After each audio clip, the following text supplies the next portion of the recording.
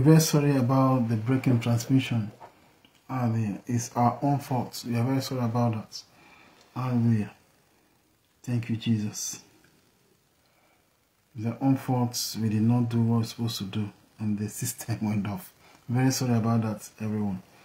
And the Father Lord have mercy on us in Jesus' name. Amen. Hallelujah. We continue our Bible reading.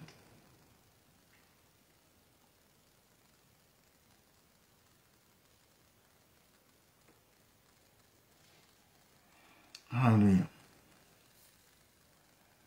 Thank you, Jesus.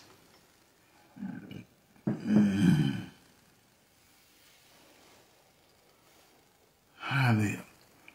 Then,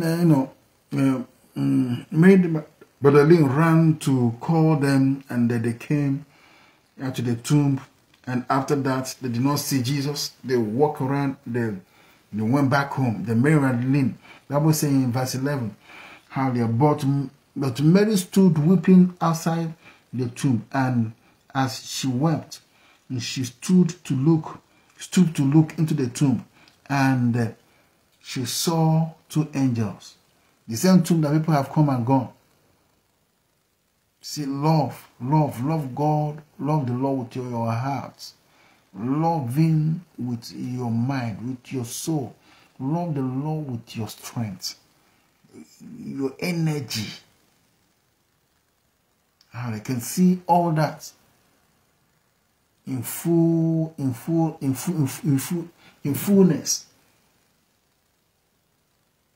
That Mary Magdalene displayed here.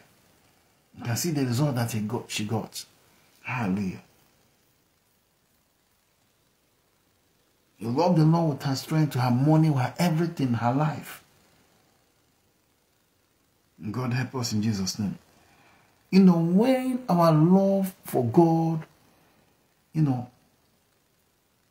has gone to the level of we sacrificing our own life, God always come up to us in a way that you can never imagine.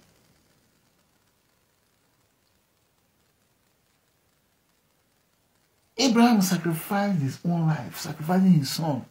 It's something like him sacrificing his own life. See, today, all the nations of the earth are linked to what? Abraham.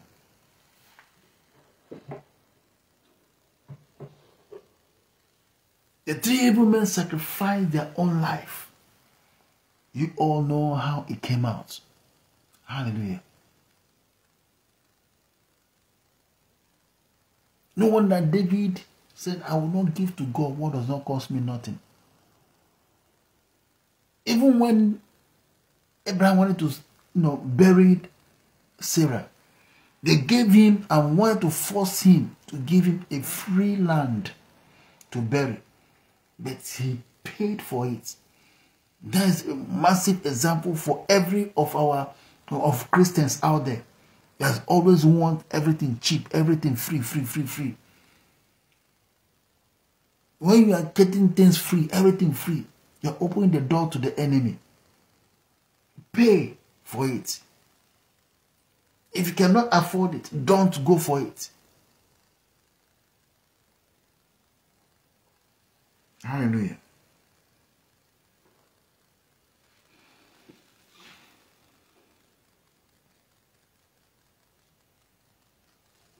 And she saw two angels in white sitting where the body of Jesus had lain, one at the head and one at the feet. They said to her, Woman, why are you weeping? And she said to them, They have taken my Lord, and I did not know where they have laid him. And then having said this, she turned around and saw Jesus. She turned around and saw Jesus. May God help us in Jesus' name. You see, her sacrifice, her true love, her genuine love paid off. She's the only one who saw Jesus before Jesus Christ went to God to present himself to the Father. And the only one who saw truly the angels in the tomb. That is added glory or added virtue. That activities alone, it has something, a counter that no man the whole planet Earth has, which was derived by what? Love. That means if we want to go extra mile as we're going to the new year, we need to, go deeper in love. Love your brothers and your sisters more than ever. Love God more than ever. I know the true sign that you truly love God with all your heart, with all your soul, with all your mind, with all your strength, shows how you treat your fellow human being. Shows how you sacrifice, because there's no way you can love God without loving your fellow human being. That's the reason why the Lord has given us idea of how to go about this. He said, love your neighbor as yourself, if you truly love God. And I pray in the name of Jesus, the Lord will help us in the name of Jesus. Now we're going to go straight now to the repentance side of our message this morning. Hallelujah. Psalm 51, Psalm 50 and Psalm 101. Hallelujah. We're going to go now straight now to the main. We're going to play it because time has already, you not intend to be here till now. Hallelujah. Psalm 50 from verse 1 to end. Psalm 50, a psalm of Asaph. The mighty one, God the Lord, speaks and summons the earth from the rising of the sun to its setting. Out of Zion, the perfection of beauty, God shines forth. Our God comes. He does not keep silence. Before him is a devouring fire. Around him a mighty tempest. He calls to the heavens above and to the earth, that he may judge his people. Gather to me my faithful ones, who made a covenant with me by sacrifice. The heavens declare his righteousness, for God himself is judge. Selah. Hear, O my people, and I will speak. O Israel, I will testify against you. I am God, your God. Not for your sacrifices do I rebuke you. Your burnt offerings are continually before me. I will not accept a bull from your house, or goats from your folds. For every beast of the forest is mine, that cattle on 1,000 hills. I know all the birds of the hills, and all that moves in the field is mine. If I were hungry, I would not tell you, for the world and its fullness are mine. Do I eat the flesh of bulls or drink the blood of goats? Offer to God a sacrifice of thanksgiving and perform your vows to the Most High, and call upon me in the day of trouble. I will deliver you, and you shall glorify me. But to the wicked God says, what right have you to recite my statutes, or take my covenant on your lips? For you hate discipline, and you cast my words behind you. If you see a thief, you are pleased with him, and you keep company with adulterers. You give your mouth free rein for evil, and your tongue frames deceit. You sit and speak against your brother. You slander your own mother's son. These things you have done, and I have been silent. You thought that I was one like yourself, but now I rebuke you and lay the charge before you. Mark this then, you who forget God, lest I tear you apart, and there be none to deliver. The one who offers thanksgiving as his sacrifice glorifies me. To one who orders his way rightly, I will show the salvation of God. And the Lord wants us to repent from all these things that are mentioned here. Hallelujah. He wants you and I to repent. He wants us to repent. He wants us to repent. Say, if you see a thief, you are pleased with him because of what you're going to get from him. There are a lot of thieves, in the body of Christ. There are a lot of thieves in our religious settings. Because of what you're getting from them, we are indirectly supporting them. God help us. Then I put on the testimony somebody gave in one church. And I just say, is this actually real? Now that church, they have ladies who are harlots. And the place they are, they pay them very well. And these ladies will come and give testimony in the church that, oh, they have business today. Because they pay them serious money. And the pastor will pray for them and anoint them to go and do that business and come.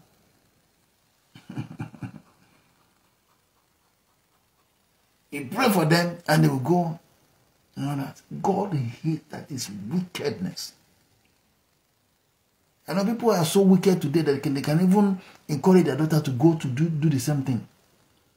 That is wickedness. See how love of money have taken us. And I pray in the name of the Lord, deliver us in Jesus' name. You don't want us to repent in such kind of love of money. If you see thieves, we are pleased with them. And we keep company with them, even with their daughters. Lord wants us to repent. And I pray this morning we repent from such kind of issues in our life. You're not going into the new year with it. In the name of Jesus. In the name, what shall it profit you to gain the whole world and lose your soul? And these people know that this set of ladies, they can never have a child anymore. They have already condemned the most important part of their life. And they continue to deceive them because of their own selfish interests. That's the reason why God does not like falsehood. God does not like it at all. False teachers, false preachers, in any kind of false, Lord hate with passion. Because we are indirectly destroying the work of God and destroying a flow of human beings. In the book of Jeremiah, where the prophet Jeremiah prophesied, then one of the prophets now came and began to prophesy what the Lord have not sent him. That led to the destruction of the children of Israel, including them going for exile. He was prophesying what God was telling them, come out from your wicked ways. This is what I'm going to do. Don't want to come and say, oh, you guys, peace everywhere. That all this in Shemaiah prophesied their lies. They continue to kill, they continue to steal, they continue to do all kinds of abominable things. Even the king, the God, tries so much to deliver. Because of false teacher, false prophets. The king was killed. His eyes was got out from his children were destroyed in his own face. That's the effect of false teaching, false preachers. May God help us in Jesus' name.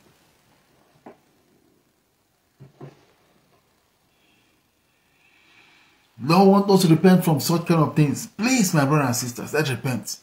In the name of Jesus. There's a place for you. There's a place for you as you repent. Amen. Now we'll move on now to the book of still Psalm 101. Thank you, Lord Jesus.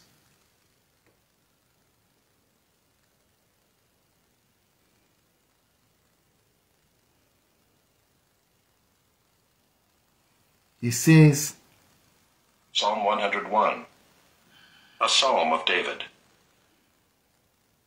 I will sing of steadfast love and justice. To you, O Lord, I will make music. I will ponder the way that is blameless. Oh, when will you come to me?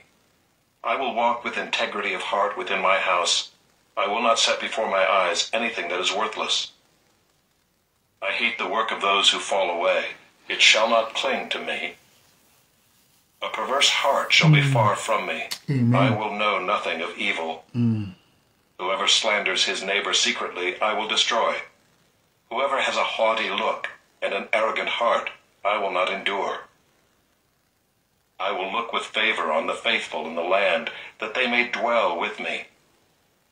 He who walks in the way that is blameless shall minister to me. No one who practices deceit shall dwell in my house. No one who utters lies shall continue before my eyes. Morning by morning I will destroy all the wicked in the land, cutting off all the evildoers from the city of the Lord. May God have mercy on them. God wants us to repent from deception, lies. Those lies, these days, people, we don't take life to be anything anymore. It's like, oh, God understand. We need to be smart. May God help us. I pray that every spirit of deception, every spirit of lies, you are delivered in the name of the Lord. Want us to be faithful. Lord will say, gradually He will destroy and uproot the upright. As we're going to this new year, in the name of Jesus, we move in with the heart of repentance in the name of Jesus. And that any time we see ourselves falling away, we repent. Just like the Lord's Prayer, has all those ingredients already. We said, Lord, forgive me. We pray it daily from the depth of our hearts. Both the sin that we know and the one we don't know. We ask the Lord to forgive us. Always, and whilst you're praying it, you pray it as if that is the last time you have. You pray that prayer. Because when we pray those prayers from genuineness of our heart, the Lord knows. But when we just ordinary mouth, He knows also. And it's always good we humble ourselves. Remember, the Lord will always lift up those who are humble. David humbled himself and the Lord lifted him up. He forgave him. The people of Nineveh, they humbled themselves. The Lord forgave them and lifted them up. I pray in the name of Jesus that we'll walk in this humility. In the name of Jesus. And we'll see the Lord will come and they're up for us. In the name of Jesus. In the name of Jesus. Because without humility, without spirit of repentance, unfortunately, we keep on going, diving deeper and deeper into evil, getting ourselves more distance to God, making it more difficult for us to be saved. And in the process, we become an instrument in the hand of the enemy, start destroying the work of God. May God have mercy in the name of Jesus. May we always have that repentant heart as we go into the new year. Because it's very, very vital. You can see that first scripture we read, how Mary Magdalene was able to see even Jesus Christ before He went to heaven. He was the only one can see the love that she displayed. Wake up very in the morning and went to call the disciples that have taken the Lord away. Doesn't know. Even when the disciples came, all of them, they went back. She was the only one who stood back. Was there weeping. Where are the rest? Where are the rest? Where are the rest? Where are the rest? Those who are supposed to be more loving after all that Christ has sacrificed for them, all of them, they went back. Even when Jesus Christ had gone to heaven and came back, He met Paul, He met Peter fishing. He went back to his trade. Oh God, have mercy. The true love put us ahead. Like see the David, the prophecies and the Holy Spirit was, you can see the Holy Spirit of manifestation of the Holy Spirit upon him. Because of what? Love. Just like, see this woman, her eyes being open. She began to enjoy the things. The Spirit of God have not, when the Spirit of God, when the Lord now went to heaven, then I released the Holy Spirit of God to be here on us, here on earth. Then that's when the disciples they now call the fire. But the true love of God puts you ahead. When you love God with all our heart, with all our mind, with all our soul, with all our spirit, it puts you ahead. Put us ahead. Put us ahead. May God help us in Jesus' name. Because He said the secret things of God belong to those who love Him. Because of the true love, the secret is which is all the basis, which is the Holy Spirit, was released to these guys. See the way Mary was swimming in the things of God. You understand better because of what the love she had. And it's not about going to church. It's not about sitting down with Jesus Christ day from morning to night. Do you truly love him?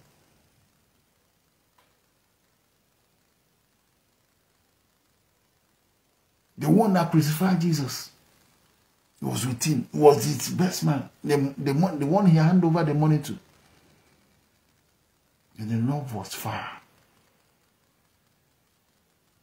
May we examine ourselves in the name of Jesus. Do we truly love this Jesus?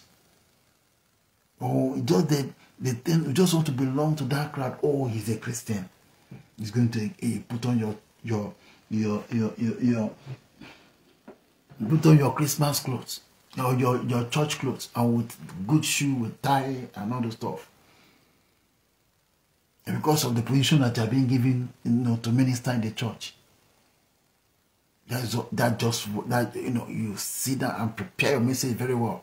When I explain and break the word of God to them today, they will know.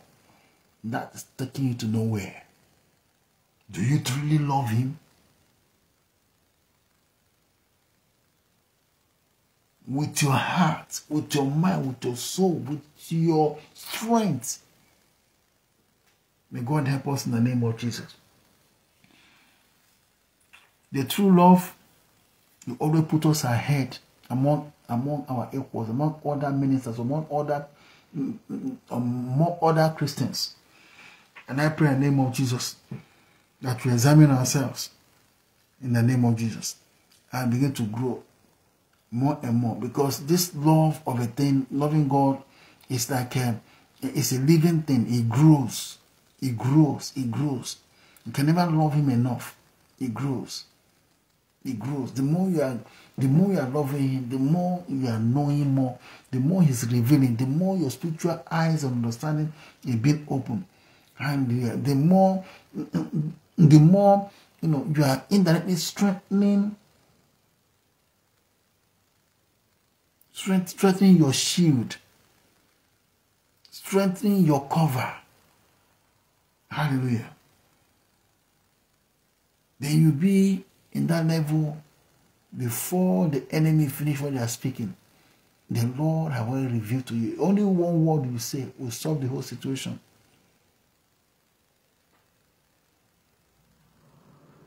Because you are speaking from the mind of God. May God help us in the name of Jesus. We really need to come closer in the name of Jesus. And that closeness to the Lord, we're coming very closer to God, determines what? Humility. Humility is the key. And I pray in the name of Jesus, we humble ourselves and continue to repent from any kind of things. Keep searching ourselves to see whether we are actually standing. In the process, the Lord will begin to take us deeper and deeper in the name of Jesus. And this hour, I want us to begin to ask the Lord, please, Lord Jesus, help me in the name of Jesus. As I go into the new year, please, Lord, I need your strength. I need your power in the name of Jesus. Every powers and every forces of darkness fighting against my spiritual eyes, my spiritual understanding, my spiritual ear, in the name of Jesus, try to make me dull, try to make me to be more comfortable in sin and in flesh. Enough is enough. In the name of Jesus. In the name of Jesus. In the name of Jesus. When we begin to love the Lord from with everything else, there's a lot of things we do, a lot of way we dress, a lot of makeups and all those kind of things we do that you will not have interest again. Because your priority will definitely going to change. I remember in those days when we just gave our life to Jesus Christ. When you wear rubbish, you want to go out, the Holy Spirit of the Lord will flog you. Go back and change. You cannot even argue. You go back and change. But these days, some of us who say, "Oh, we can never wear this thing, we can never." Oh, that how far? How is it possible? We are the one now teaching people, encouraging people to do those things. Because of what? Our spiritual, we are dull. Our hearts towards God is dull. Our spiritual eyes is getting blind. Our spiritual ears, we are getting blocked. We are now getting very more comfortable with thieves, with idolaters, with adulterers. We are getting more comfortable with the sinners. You to the extent putting them in a very wonderful position to occupy, to be part of the ministers of the gospel. Whereas we know, God help us in the name of Jesus. Until we get to that extent that we are not afraid anymore.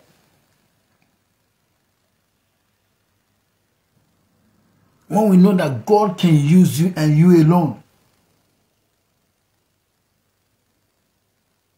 God help us in Jesus' name. God can use you without any other person. You ask Lord, what is his name? Moses, go and do this work for me. He said, I must go with this person. In the process, he end up dragging him. It's only when God have told you, or when God have, see yourself that you are the only one. No, because when we see ourselves that we are the only one that God have called, so that in the ministry, then you can be able to stand against any kind of injustice or any kind of iniquity that's going on.